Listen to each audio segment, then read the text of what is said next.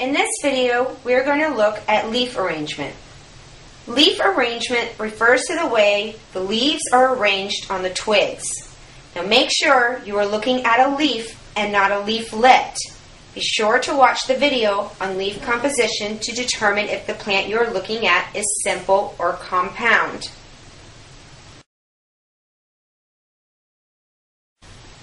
If the leaves are attached to the twigs in an alternating pattern, it is considered alternate.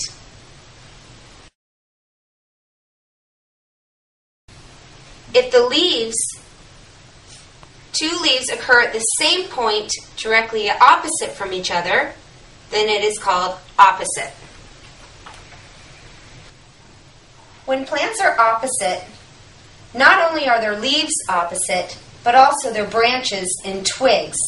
This can be very useful during the wintertime when plants have lost all of their leaves.